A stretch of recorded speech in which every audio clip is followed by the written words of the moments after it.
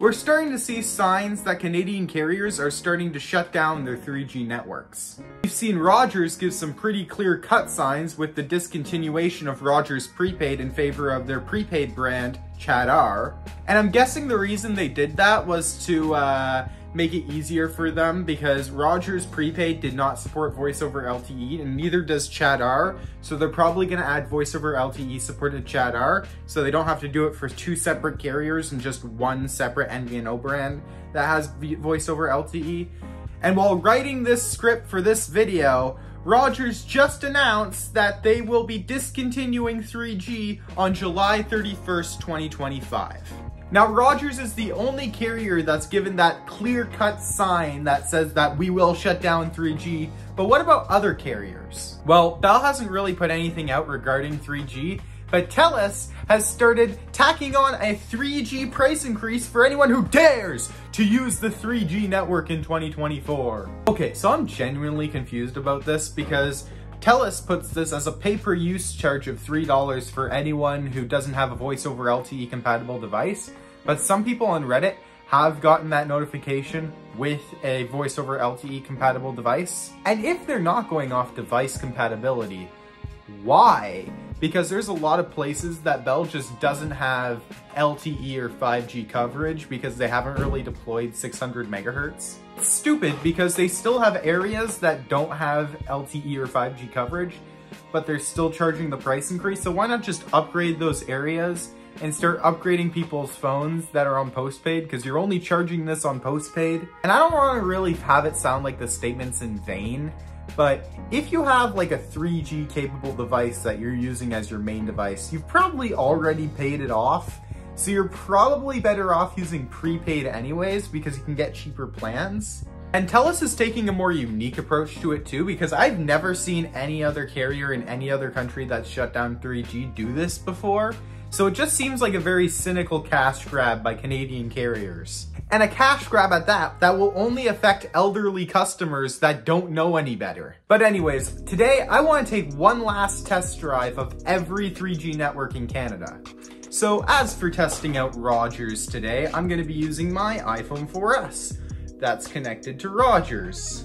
The only band that Rogers has left for 3G is 850 megahertz, so this should be fine for taking advantage of that network.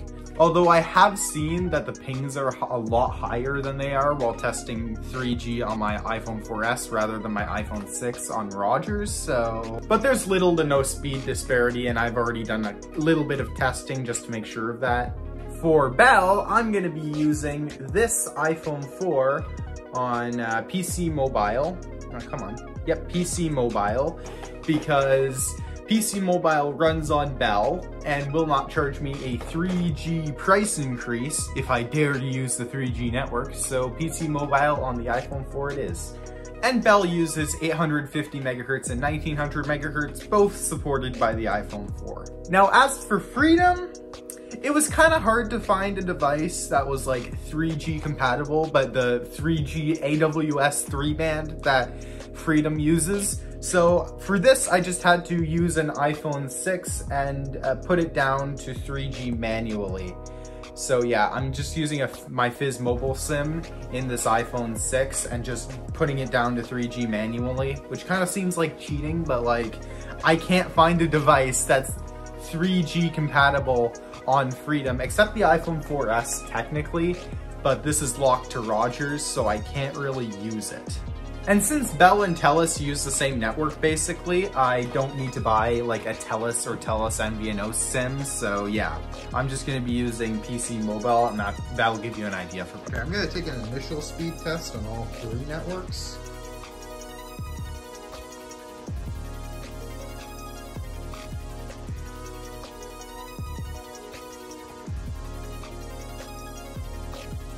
Now, as you can see here, Bell is sucking absolute ass, which is genuinely not surprising seeing the state of their network today, but they do have the higher band, so I don't know why Rogers got a higher speed. Ignore the pings for this, by the way.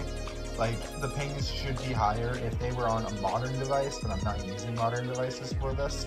Rogers got second place.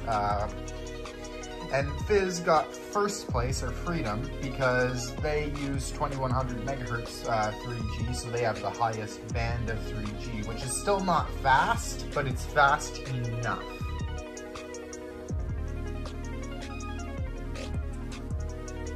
I'm gonna try my own website now.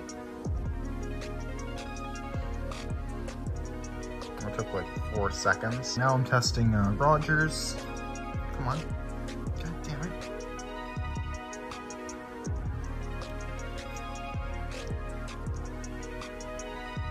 Okay, so I'm gonna give that like 3 seconds because I only got it like the first second. Come on.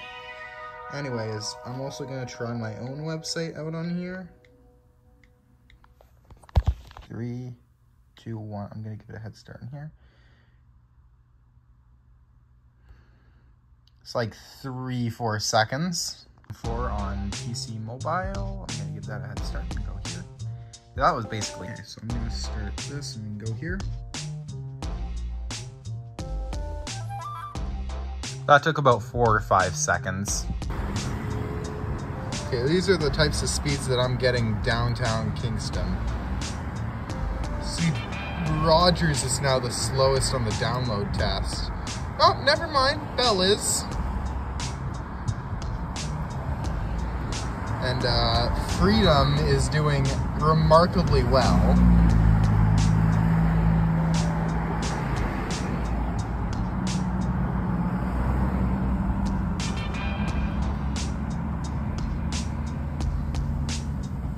Glad I decided to get a test because this phone just freaking died on me. 12-year-old battery height. It seems like Freedom Mobile is faring the best against Bell and Rogers, so yeah, I'm not even surprised by this because the band is better that they're using on Freedom. It was victim number 2 of the minus 10-degree weather we're having in Canada right now, so just for shits and giggles, I'm gonna do some speed tests on my iPhone 14 with a decent battery on LTE. Here's the speeds of LTE on Freedom. I'm also going to test 5G on Rogers in this area. This is a 5G test on Rogers.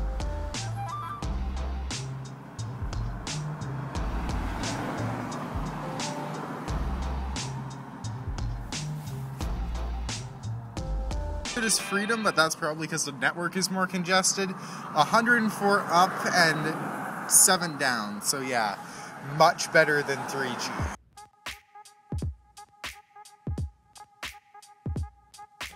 So in conclusion, am I gonna miss 3G? Not really.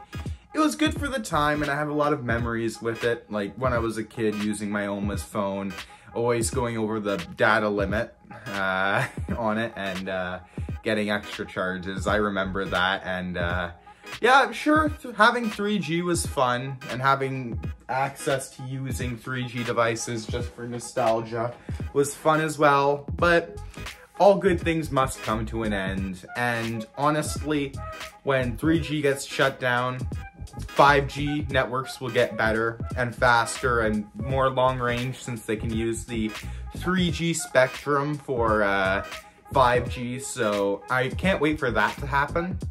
Honestly, it was a long time coming, and I really think the 3G network should have been shut down sooner, so I'm gonna miss it, although I'm not really gonna miss it in the way that I use it. I don't use it, so it's fine, and my daily life will get better because of this, because of faster 5G networks, so I'm not really gonna miss it. But anyways, thank you guys for watching.